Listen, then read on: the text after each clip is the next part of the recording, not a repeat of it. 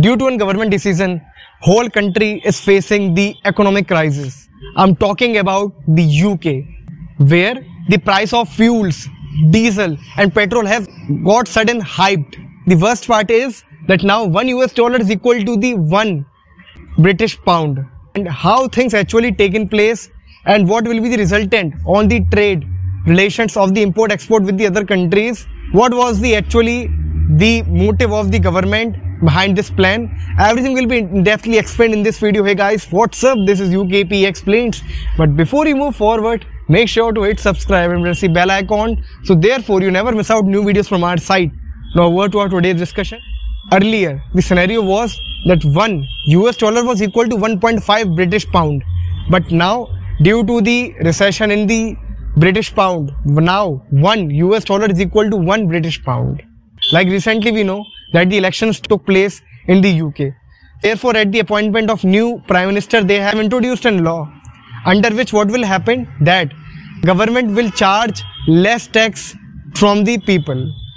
Hence, the motive of the government is, if they will charge less tax, then people will be having more amount of money. Therefore, they will be spending their money on living their life more comfortably, spending the money over the goods and services, and hence it will be increasing the demand in the country and ultimately increasing the inflation, and hence the economy and the financial sector will be boosted. Government also decided that now they will be also spending more amount of money, and which will be actually affecting their fiscal deficit, because already the consumer price inflation has passed the 10% margin, and it's actually considered as one of the worst if the consumer price inflation is actually passing the 10% and the inflation is continuously rising. Let me take an example.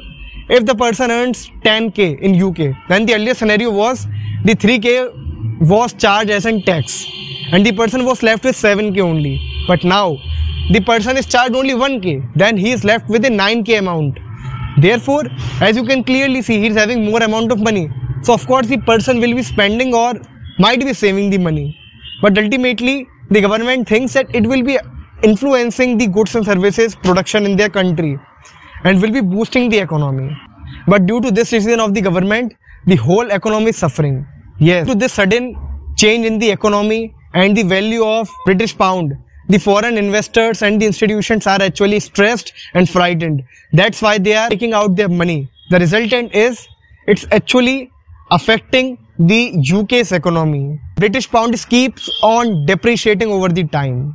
Some experts say that they are actually going in the path of the Sri Lanka, as the Sri Lanka did, in order to improve the economic and financial situation by introducing natural fertilizers and manure and starting the organic farming. But it actually takes time, but they instantly implemented. The resultant we all are seeing that the Sri Lanka is in the huge debt.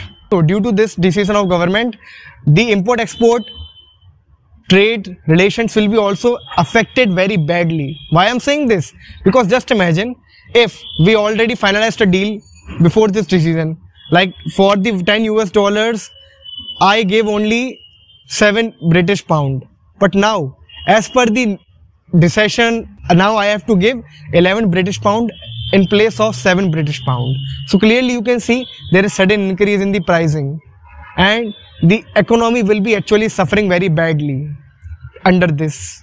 Whereas if you will see in the India, what the government and the RBI decides, they try to reduce the fiscal deficit and maintaining the inflation, as inflation is actually important. But in UK what's happening, the government is focusing on increasing the inflation, increasing more amount of money, hence increasing the demand game, and they trust that the productions will be also increasing.